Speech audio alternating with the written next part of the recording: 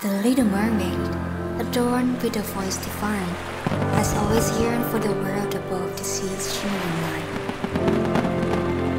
Then, one day, she ended up rescuing the prince who had fallen into the sea. The little mermaid gave her voice to the wish in exchange for legs and become a human. But she was not happy at all. She could no longer sing with her beautiful voice.